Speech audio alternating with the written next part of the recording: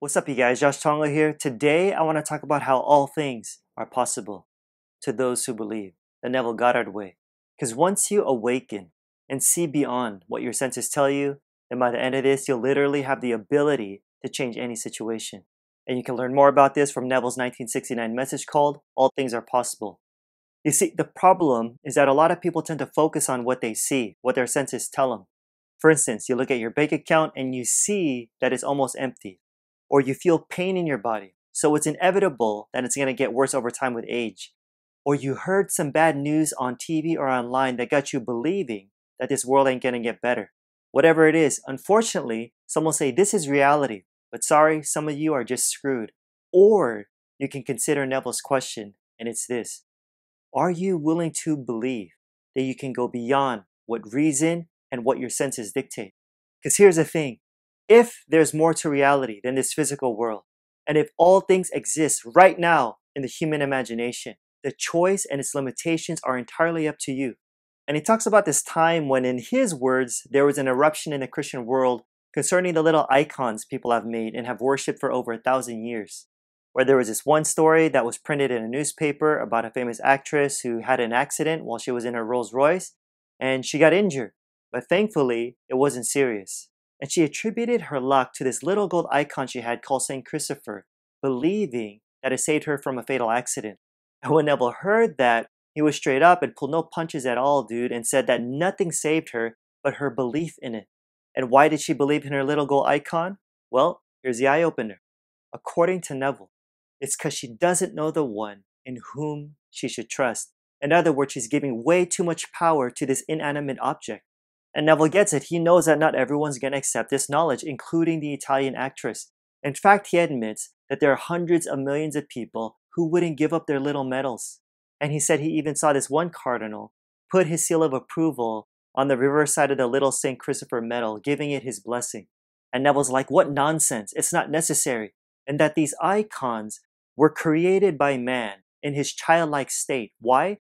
Because he couldn't believe in himself. Folks, the medals only work because people believe they do, plain and simple. Look, it's time for people to stop believing in something outside themselves, like these religious icons, or pretty much any physical object where you have some sort of dependency, whether it be a crystal, good luck charm, a cross, whatever. And he says it's time to start believing in the human imagination. Neville puts it like this. In this world, you got to go on the outside to light your way, like lighting a candle, using a lamp or electricity. But one day, he says, you'll turn within and discover that you are the light of the world. You are the light of infinite love and infinite power and infinite wisdom. He's essentially saying that you are God. And I know that'll trip up a lot of people where they'll be like, no, I'm not God. But Neville says that you'll expand into these states as you break the barriers of reason and the senses.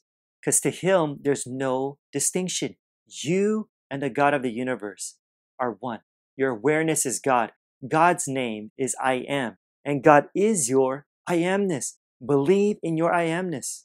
God, as he likes to say, is your own wonderful human imagination. And with your imagination, all things exist. Remember, everything begins with the imagination first, and then it was believed into being. Like the building or the house you're in, the clothes you're wearing, the car you drive, they were all first a desire before they became a fact. People don't just randomly stack brick after brick or start cutting a piece of cloth hoping that something's going to come out of it. Nah, dude, they imagined it first so they could execute it properly. So that's the thing. Many people are living their lives not imagining and designing their world. They just look at their reality and are like, it is what it is. I can't do anything about it. But here's the thing. Yes, you can. So how do you not just accept the physical reality you're in and believe what reason or your senses tell you?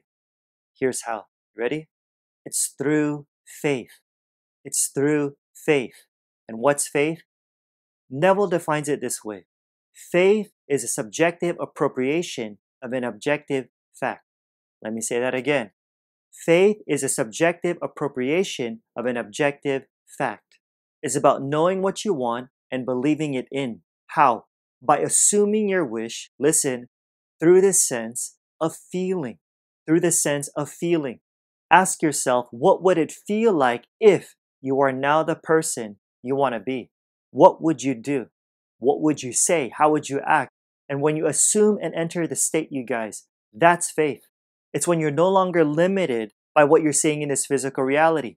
Instead, you're seeing through the eyes of faith. You're seeing the end from the beginning in your imagination.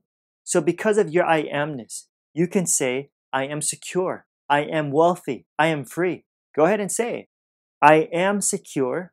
I am wealthy. I am free. It may not look like it based upon your senses. However, Neville encourages you to say these words because as you do, you're subjectively appropriating security, wealth, and freedom. Again, reason will try to screw you over and say it ain't true.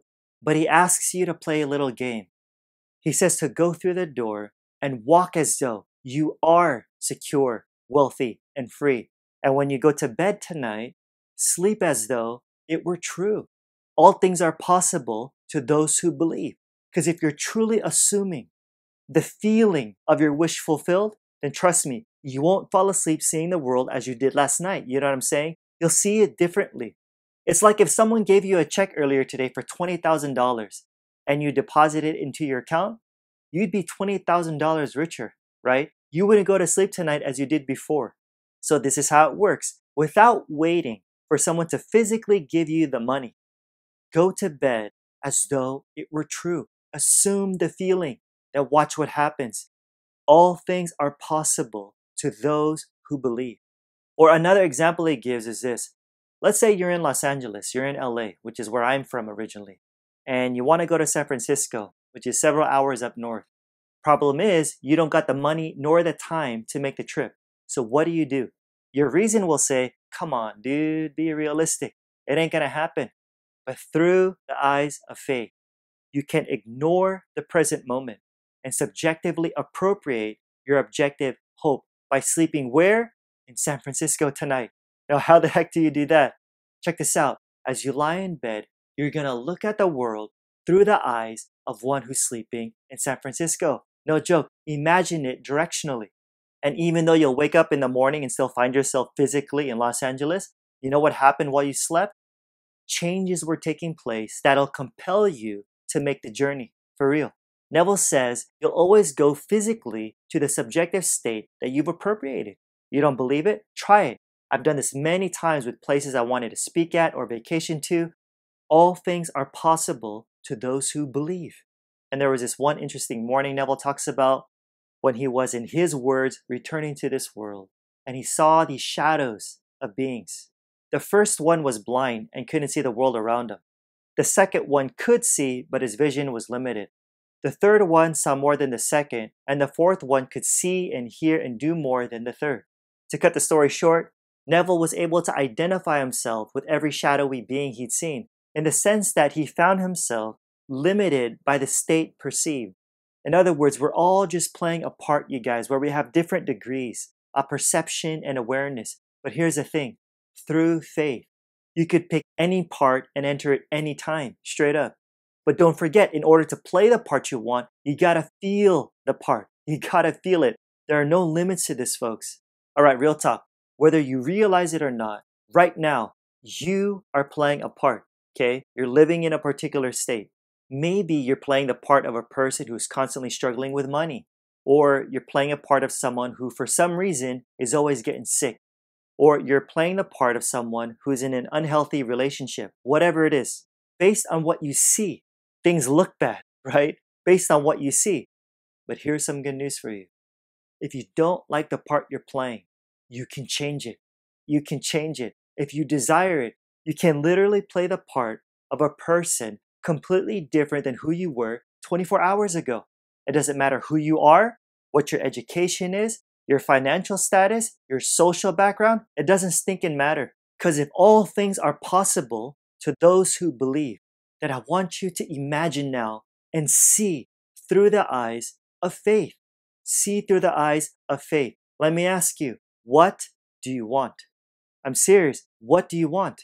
Ask yourself, what would it feel like if you're now the person you want to be? To be rich, to be healthy, to be in a loving relationship. What would you do? What would you say? How would you act? Go outside of your senses and believe it in. Believe you already have it, and then watch what happens. Look, this is how powerful your faith will be. Neville says that many men, or women, I'm assuming, will come to aid you without them even knowing they're doing it. You don't got to persuade anybody. All you got to do is believe you already are what you want to be, and then let the world, which is nothing more than yourself pushed out, go to work to make your assumption possible. How the heck will it all happen? I don't know, but I do know this, that according to your faith, be it unto you. And if you persist in your assumption, Neville says, it will harden into fact because you get what you believe. Yeah. Alrighty, guys, if you enjoyed this, please do me a favor, like and share it. Or if you're listening via podcast, I'd really appreciate a review. It gets more people to discover my work and, of course, help spread this message.